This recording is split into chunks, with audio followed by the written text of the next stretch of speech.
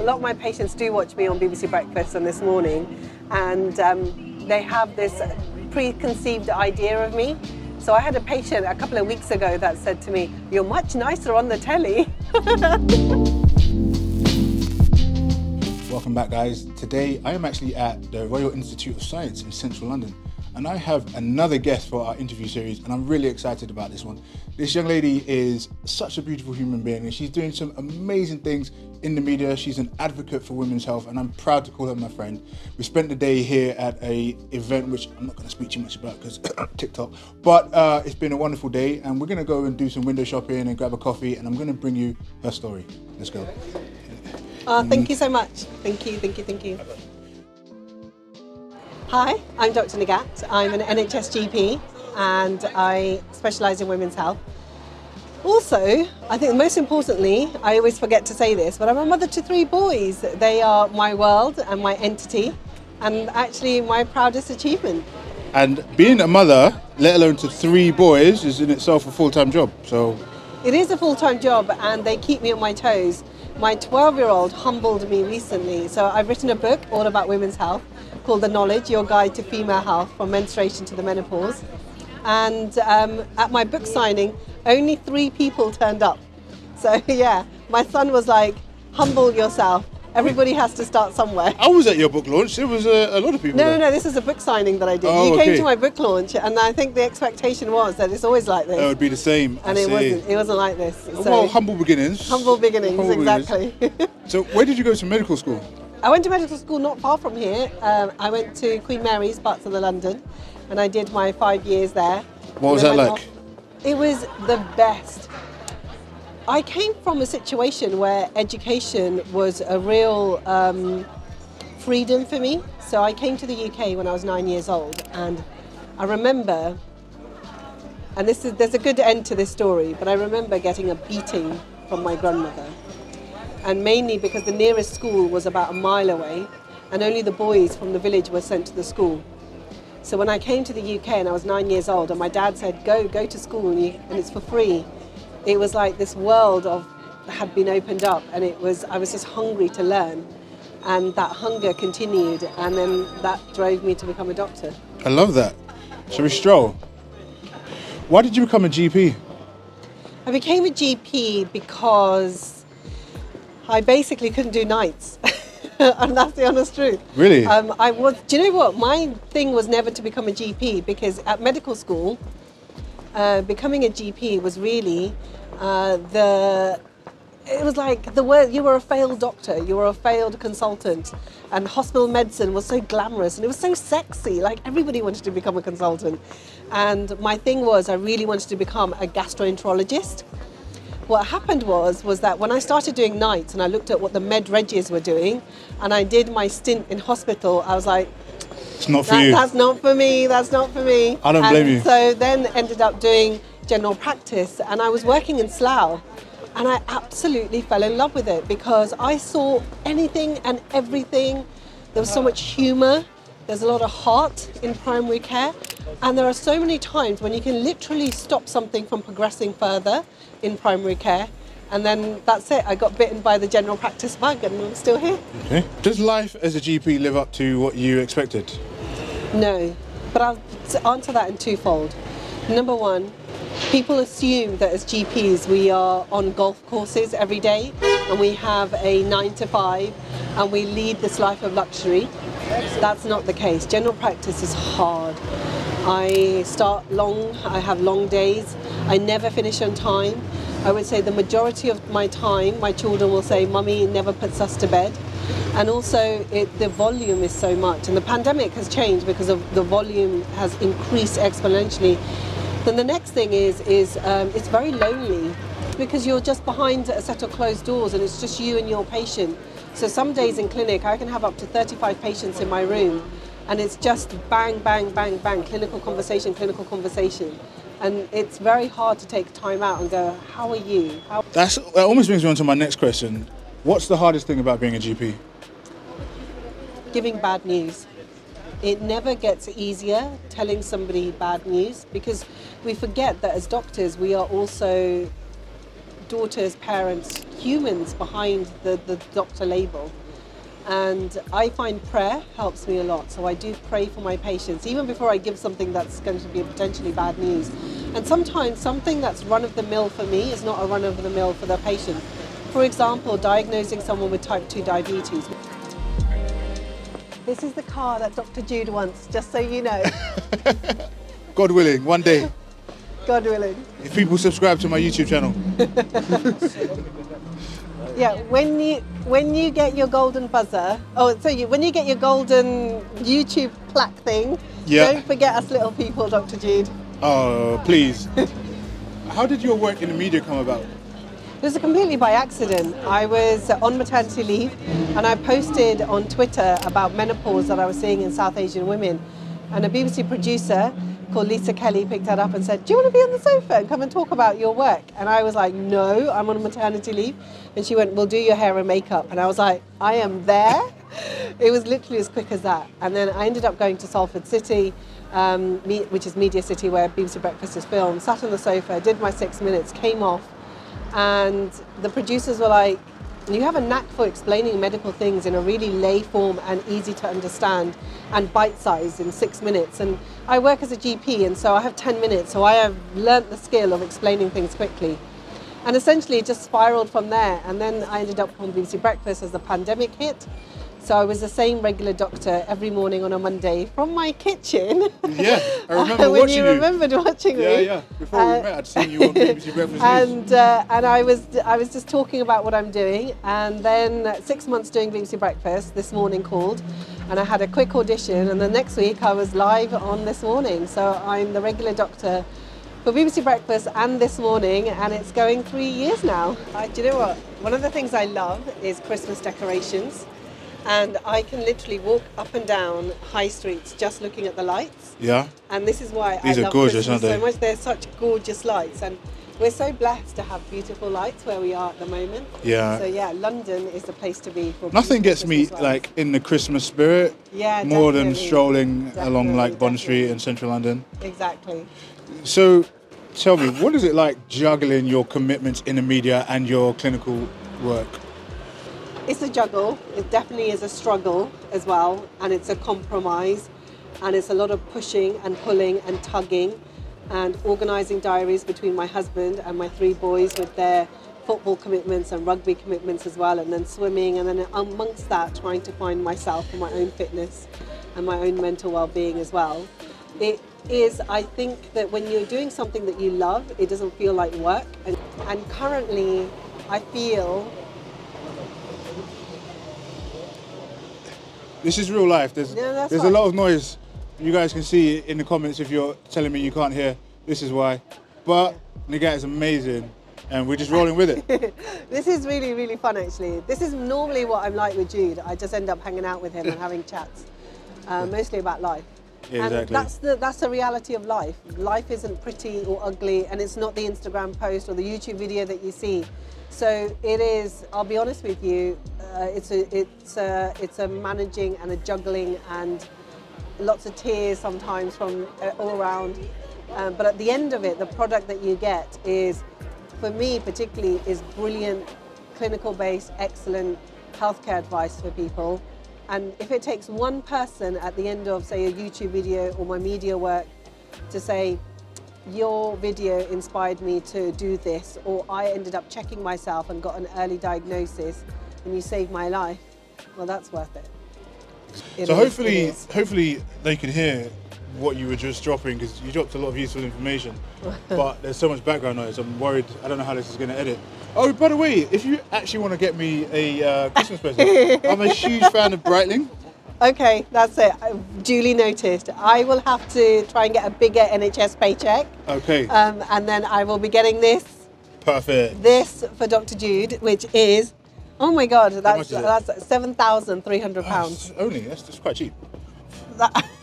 So, actually, fun fact, well, not that much fun, but on my birthday, I came in here, did some window shopping, they popped a bottle of champagne, I got to try on a bunch of watches, and I didn't buy any. You didn't buy anything? I didn't buy any. Oh, that's good. That's a good thing to do. Yeah, yeah. Do you know what? I have to say, I'm not a materialistic person. Neither am I. I do still a lot of my shopping in, say, Tesco's, and Sainsbury's, and a lot of my kids do it from there. A lot of it is about wearability, so something that I buy is over and over again. And now I get a lot of gifts. So this coat is from Windsor, London, and the dress is from Arb. And I mostly go for what they say, ethical clothing. So stuff I know that I'm going to reuse. Sustainable. Sustainable. Right? So if you see a lot of my stuff on socials, I've probably worn it about 100 times, and I love that. That's great, because I think one of the pressures of being in public eye, especially for young ladies, is wearing outfits twice, right? Yeah, I know. And I think that thankfully we've got so many individuals who are sort of in the public eye. I mean, Kate does that all the time. She wears things multiple times and reuses them and restyles them. And the joy is, with the hijab, it looks like a new dress. Cool. You are obviously a woman of colour who wears a hijab live on news and TV on what is probably the most British institution, which is the BBC, right? Yeah. Have you ever experienced any negativity, and how did you deal with it? It's really funny because to me, I've always worn the hijab, you know, something that I was doing for years and years and years. And then I suddenly became on TV. And it was like Middle England woke up and said, there's a woman in hijab who's talking about women's health issues and also the pandemic and what she's doing. And I had a different kind of reaction depending on the audience. And unfortunately, I did get Islamophobia. I got misogynistic comments as well.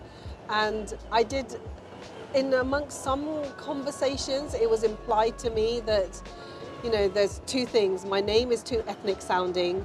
Presenters might not be able to say my name. Would I consider changing it?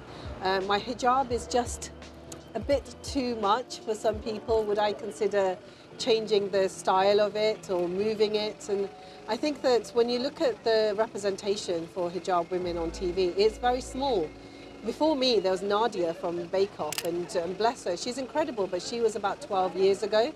And when you look at that and you think, there are roughly 2 million women in the UK, roughly, who wear some form of head covering at some point, and yet the representation on mainstream TV is still that we're not seen. So I didn't want to change my style, and I stuck to my guns and said, no, I will teach people how to say my name, and I like the way that I do my hijab. I'm a Pakistani woman. I do it like a dupatta, which means that it's done in a style that is in keeping with my heritage.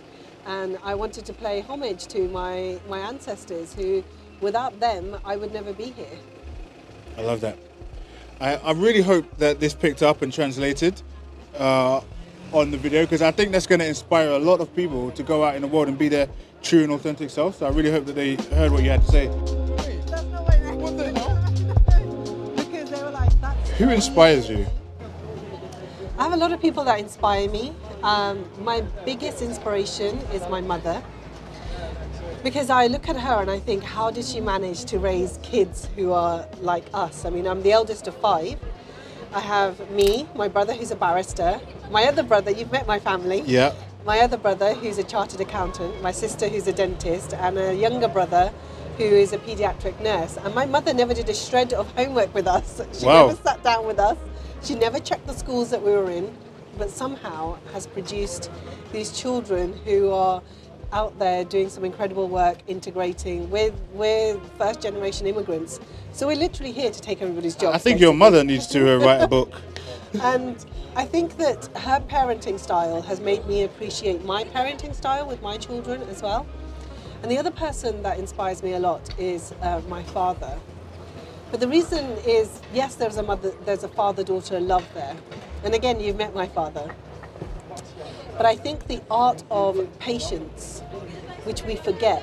We lead such busy lives, and we want to be here, there, everywhere. We want to be quick to get our point in. We want to say something that's either going to break somebody or lift somebody, and it has to be quick, quick, quick, you know? Whereas my father is quite a slow, measured man, and in that he has really taught me that there are certain things in life that I will never understand. There are certain things that are beyond my control. There are certain injustices in life that unfortunately will happen. And through patience, faith, prayer, reflection, actually you let go of a lot of burden, and I'm still learning from him what the meaning of patience is, and that is something that I think he inspires me a lot to do. That's amazing. Let's hear it for fathers. We don't often hear fathers getting the thanks and accolades, so it's lovely to hear that. I think that you being a father as well, that what you do will inspire your daughters and your children as well. But also, I do think as a society, it's always like the mothers do everything. But actually, my father was the one that championed me to go off to university. My father was the proudest that my name was on a book. My father is the first person, he's gone to Pakistan recently, and I'll tell you what, I was on the front cover of a magazine, and my father brought a bunch of the magazines and then has put them in the luggage so he can take them to Pakistan to show everybody, look, my daughter is a cover girl. And I just think, where in the world would you see that? And more so if it's a Pakistani man who's an imam. He's so proud of his daughter that although we don't overtly say it every day, my family humble me. Don't you know? I'm not saying that it's all brilliant. You know, your families know how to cut you down and ground you. Oh when yeah, you need to. bring you back down to earth. But actually, for my father just to do that small act of going out and getting loads of magazines and then putting them in the suitcase, and he said to me, look, I'm going to take these back to the madrasa that I studied in because there's lots of girls there and I'm going to share your work. That was the best. I love that. Should we go in? Yeah, let's go. And so you talked about your book. Why did you think that book needed to be written? Should we go in? Yeah. There's a lot of reasons why I thought my book... Oh, it's very loud in here. There's a lot of music. Oh, they turned it down for us. They've turned it down for us. They were expecting you. I know. This is beautiful. This is so gorgeous. Hello, hi. Your makeup is always flawless, so... Oh, God, you're such a flirt. I'll just window shop with you. So, yeah, you're saying your book. So I wrote my book mainly because I felt that I was never seen or heard. So take a look at these makeups, right? So it took us a long time to get shades of makeup that would go on my skin. But yet in medicine currently as it stands, we don't have a lot of women of colour in our medical textbooks. So I would see a lot of women of colour. Women come to women doctors. So I see vulval lichen sclerosis, vaginal atrophy. I see skin conditions that women are too embarrassed to expose on their breasts, etc. And still, we have to sort of look and find the pictures of what dimpling on the skin of breasts look like. Any more, or no? I mean, I would like to have more, but I think that it's too difficult. We had difficult pregnancies, and yeah, I think that chapter's closed. Although I wouldn't mind, like, adopting. We talked about this. Oh, wowzers. But I wouldn't mind that. Oh, that's such... Do you know what? That is such a good thing to do. Yeah. So in our faith and religion, they say that if you adopt a child, you get like 10,000 blessings. Okay. Because if you look at the history, a lot of saints and prophets were adopted. So it's really encouraged. Unfortunately, it is such a taboo, I think.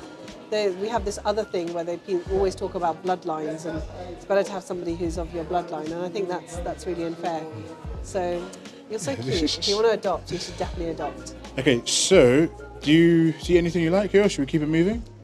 No, I'm not going to buy anything from here, but I do love looking at makeup. I love window shopping. I just wish I had the money as an NHS GP to buy. Tell me about it. Honestly. Seems a bit unnatural to go back to your book, but I want to ask you a few more questions about that. Okay. What was the hardest thing about writing that book? The hardest thing was putting down all my clinical knowledge that I had in here onto a piece of paper, and also I'm dyslexic. So I made voice notes and then transcribed that, and I had a lovely lady called Pauline who was my lay editor, and without her I think that would have been really hard because I didn't want it to be a medical book. I wanted it to be for everybody, for dads, for men, for women, for girls, for older women, for your grandmother, everybody in the household to pick it up.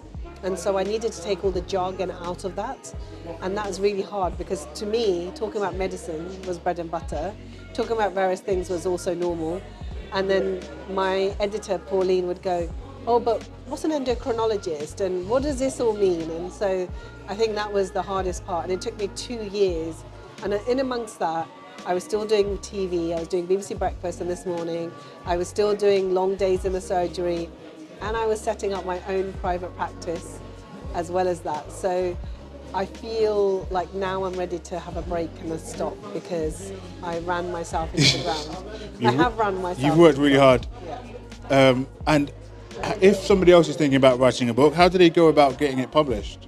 Firstly, I would say write a book. Just don't stop to think, just do it. Because they say everybody has a book inside them.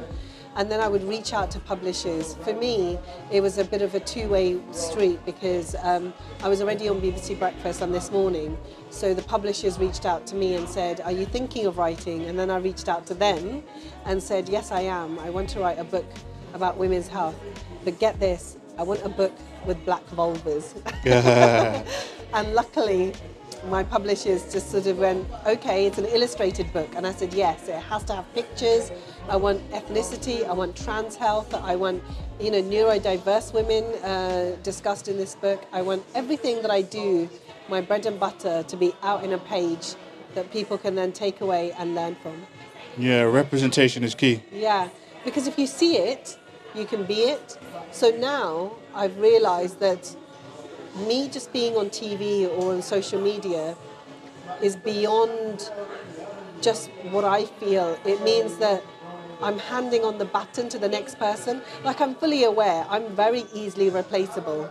There'll be a day when there'll be a fitter, hotter, sexier woman from a six-pack wearing a hijab, straight off Love Island, I doubt a doctor it. that does women's health.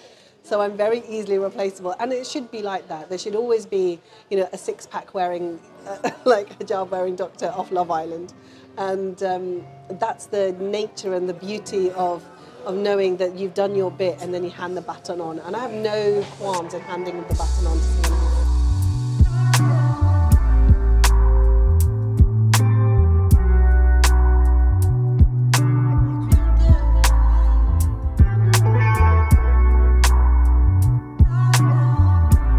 I went into a shop recently and they were like, don't put sunglasses on because then they'd have to wipe them all down. So I was like... Suits you? Oh, yeah. What's your favourite style of sunglasses? My favourite style, I like big chunky ones, so it has to be something Audrey like Hepburn style? Yeah, these ones. Oh, those are nice. Love these. These are the kind of I love ones that just completely frame your face. Yeah. And then you can be like... Then you're a proper celebrity. You're like, darling, don't great. talk to me. Do you know? And the women that I love the most are the ones that just look at you, give you the eye. That didn't go well. Look at you, give you the eye, and then they're like, don't talk to me. Do you know, I love the drama. I love the drama of sunglasses. Do you like handbags? What's your style? What do you think about this? I'm not a big fan of handbags. It's quite shiny. Do you know, yeah, because I like clothes with pockets. I just want to put everything, and the freer my hands are, the better. I've started carrying a bag around, and mainly, look, this is my bag, and that's because I carry my own selfie stick because I would like to make content as I go along. So more functional than fashionable. And so it's more, yeah, so I don't understand the obsession with handbags. I get it, but I don't, for me, understand the obsession with handbags. I have the same bag, but because I want to, like I say, I like more substantial things rather than aesthetically pleasing things that you disregard. Speaking of beautiful things, the security guard said that we can't record. No. Well, actually, he said he needs to find out if we can record. And then I told him, look, she is in the market for some new makeup. As you can see, her makeup is flawless, so I've accompanied her to do some shopping. But I'd also like to bring you guys her story at the same time. And he said, okay. I'll tell you a really quick story. I got to know Jude at the start of the year in January, and we went to a YouTube health conference, and I did my bit because I was on the panel, and I came off the panel, and Jude came across and said to me, you're the doctor off the TV. I used to wake up and have breakfast to you. And that was it. I was like, this is a man that I can definitely have a lot of banter with, but he's the humblest, kindest, nicest gentleman ever. And I feel like I'm always in the presence of my brother. I have a brother called Imran, and Jude is very, very replicable of my brother. And I think that when you meet kind souls who have a humanity to them, hold on to them, because those souls are very rare to come by. That is really kind. That's like the kindest thing that anyone has ever said.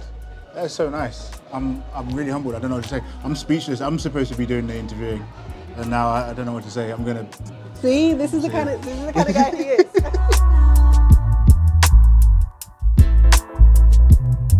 What's a good day like for you? A good day is, I'm an early riser. So the first thing I do, I always start with a prayer. So I still do that, and I read a passage of the Quran, and that gets me going.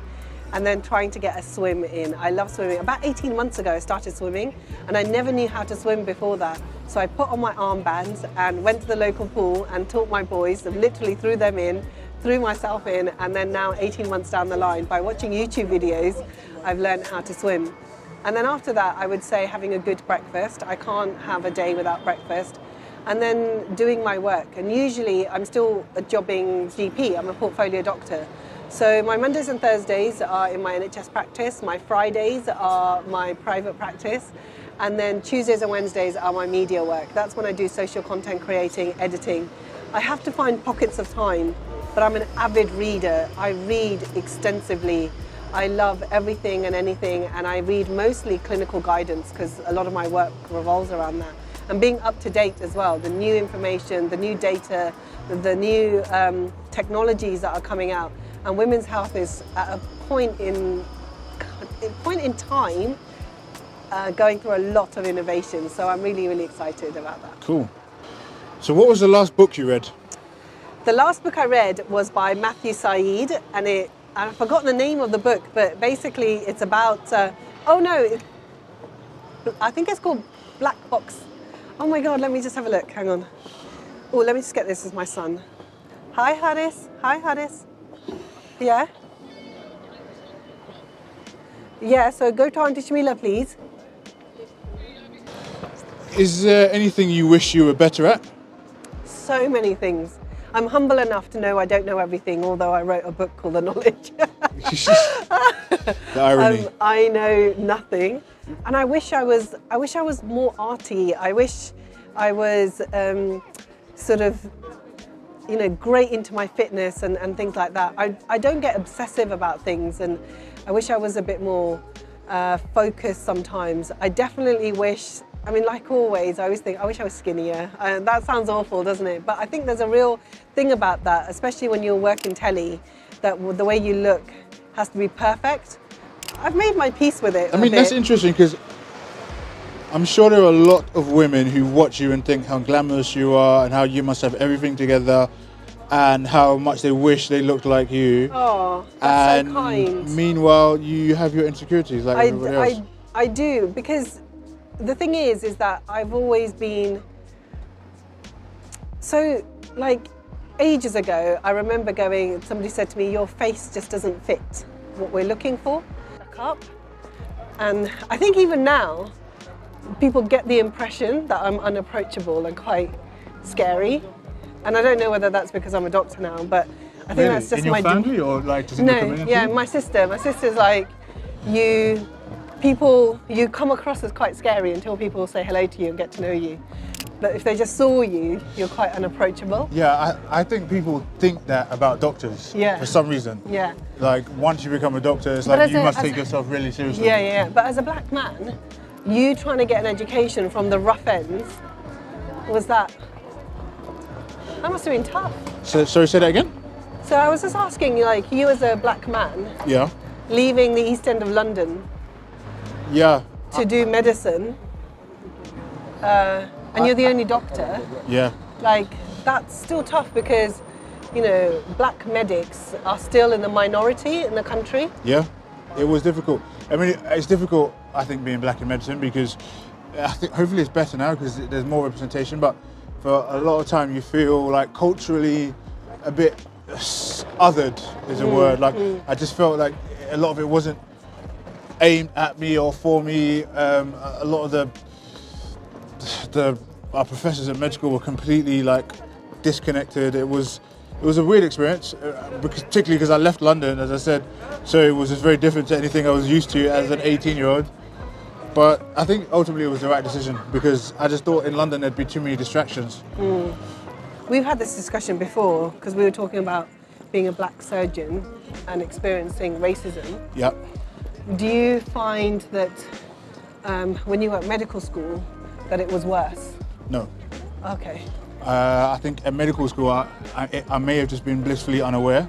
Okay. I don't think I really experienced racism at med school. I did actually, but not from medical school, just because I was in the north part of the country and some of the local towns that I was posted to, I would just experience like open racism on the street.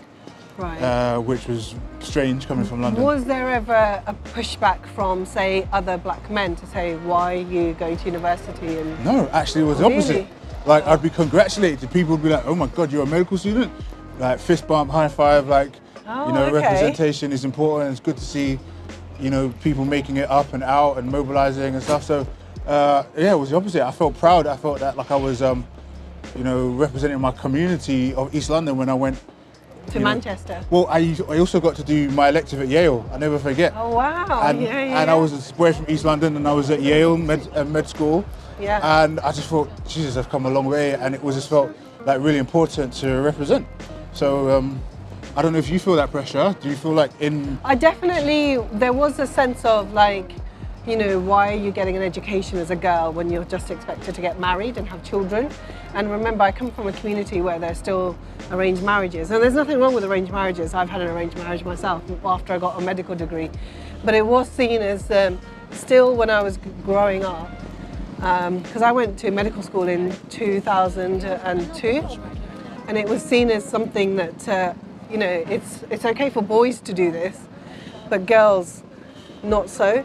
Yeah. And I think also it wasn't anything to do with faith. It was more to do with the expectations of girls and culture, and the societal gender roles that we had for girls. The faith doesn't stop you, like Islam doesn't stop you from getting an education at all. In fact, in Islam, it's mandatory that girls are educated just as much. It's the cultural aspect, the patriarchy that plays a role.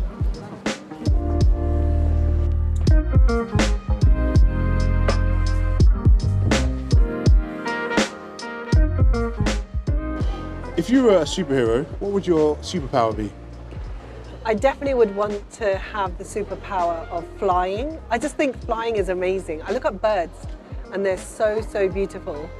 And I'd love the idea of getting to one place and another and not having to pay for flights or go through check-in or do anything else. So flying is definitely a superpower I'd love. And the other thing that I would love to have a superpower is, I suppose, meet my heroes from time. I know that sounds really weird, but go back in time and go forward in time, if that's okay. Okay, time traveling. And time traveling. Oh my God, there's a car that you'll absolutely love.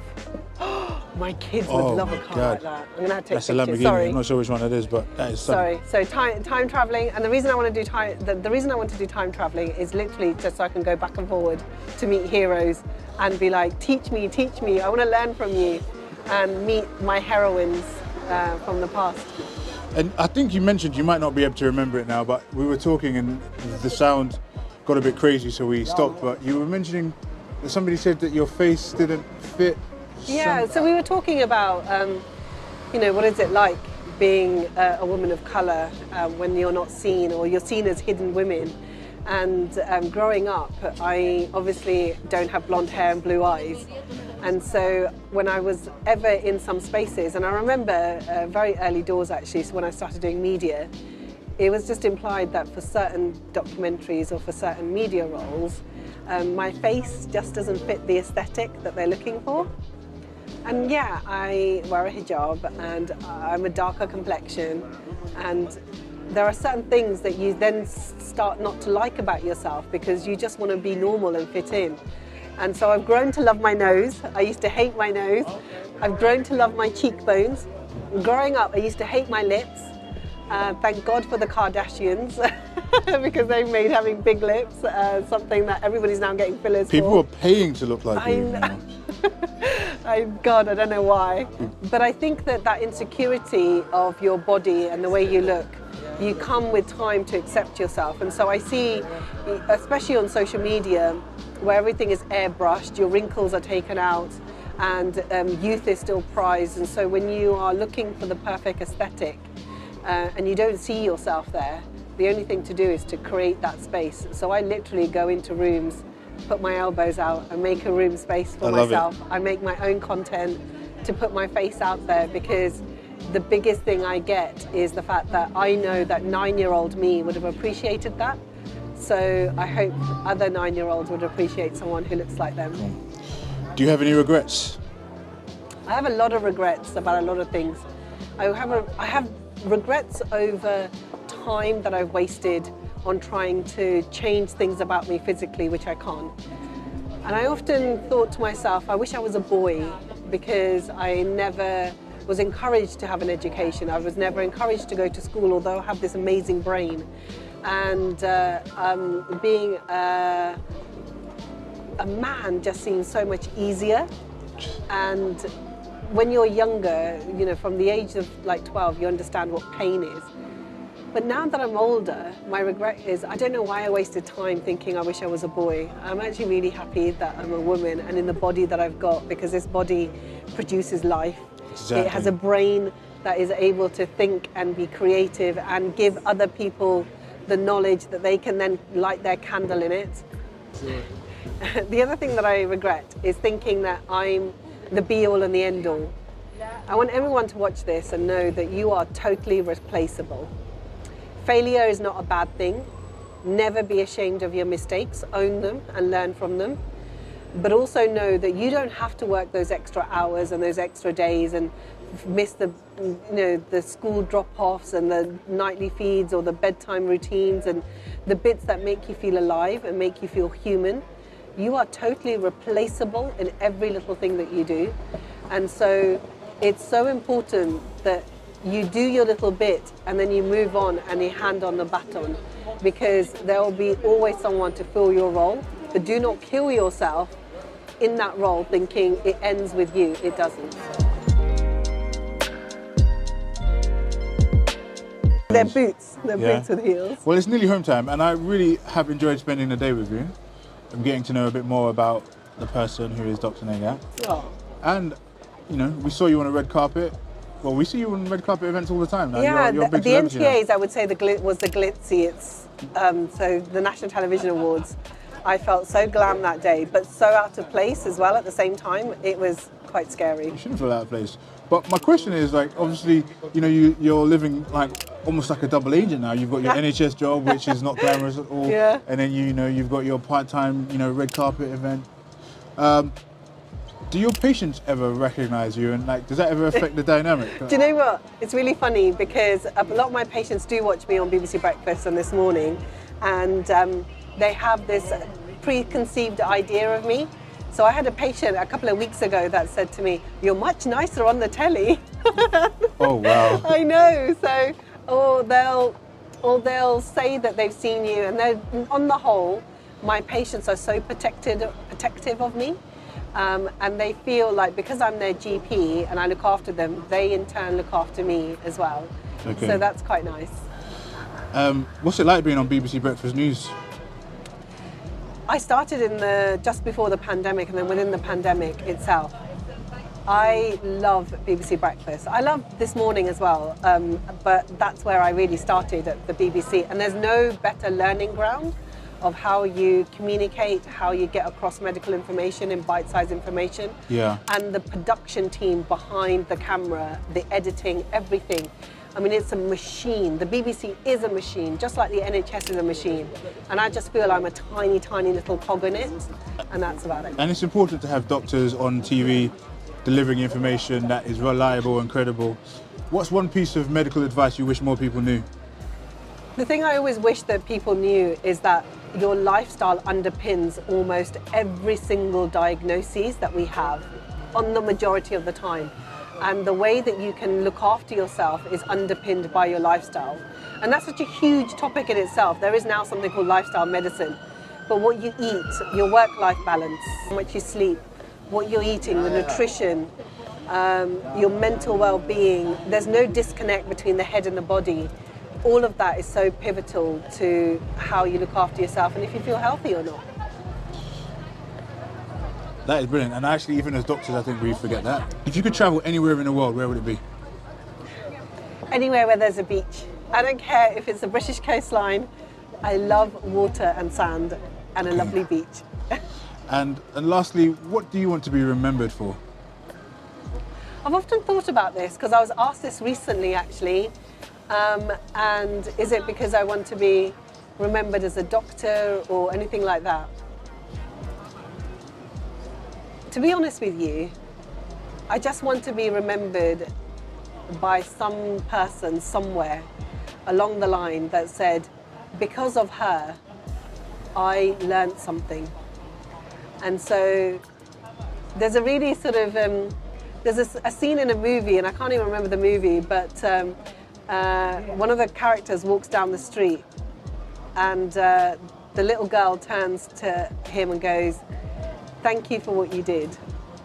And I don't even want to thank you, but I want somewhere to somebody to say, because of her, I learnt about my body and my body as a woman, and I felt better for it. That's all I want. I love that. That's noble, and I think it's, people don't appreciate what you do as a doctor when you put yourself in the public eye, in the almost firing line. I know. And I think that the drive always is I want an award, I want this, and I want a BAFTA, and I want the millions of followers on my Instagram, and I want millions of people here, and I want these many books to be sold, and I want this many people to be commenting on my posts that I make, and every post has to have like 3 million hits. And actually, I've come to the conclusion, yes, if that's your bag, do it. But for me, at the end of the day, the only thing that I want is for somewhere to say, she just made me feel better. That's I love that. Okay, so I know I brought you to Ralph Lauren, which you can't see, to get coffee, and the van has conveniently covered the queue. So we're probably not gonna join that queue for coffee, given the time, and I know you need to get back. Yes, so, because I'm doing, I'm on This Morning tomorrow, so I need to get home, sort out my children, have dinner, get them ready, and I need to be leaving the house about 6:45 in the morning. So before I let you go, I've got a few quick fire questions. Yeah, quick fire. Quick fire. You already answered the first one, but beach holiday or city escape? Beach holiday. Dine out or order in? Oh, definitely order in. Okay. Late nights or early morning? Early mornings. Predictability or excitement? Oh, excitement. Excitement. And if you could have dinner with anyone, dead or alive, who would it be? Michelle Obama. Love it. The reason being is because she said something about being a woman of colour and having to be measured, because you're seen as the angry woman, the busy woman, the woman that everybody can downplay or disregard because of the aesthetics that you look like. And she's a tall black woman, a powerful woman. And I thought to myself, if Michelle Obama is saying that as a woman of colour she comes across as an angry black woman, imagine what it's like for all of the other women that are out there that are of colour. And I've gone into rooms where with my hijab, people have looked at me thinking I'm going to make them tea, or I'm there as the cleaner or the receptionist, and I'm like, no, I'm the doctor. So the one person that I think for me who's a role model, other than my mother and the people that inspire me, is her, because I think that her poise is something that I can learn from. Amazing, I love that. And she must have the most fascinating stories. Like she must have the most fascinating stories to go from being this sort of couple who then went into the White House. I just think their story is so incredible. I'm a huge fan of Barack Obama. If anybody's watched the channel, so we should know how many times I've We should go for a cup of tea together, or afternoon tea with Michelle and Barack, and then that's it. You and I will have a chat. Listen, they need to tag Barack and Michelle. I know I need to let you go, but I watched a movie yesterday which they co-produced called Rustin on Netflix. If anybody is interested, go and check it out. I just thought it was phenomenal. I didn't even know that that was your inspiration as well. So look at that, we're in sync together, Dr. Jude. Cool. Right, well, thank you. Thank you. I'm going to let you go. It's been an honor. It's been an honor. We finally made it happen. You did.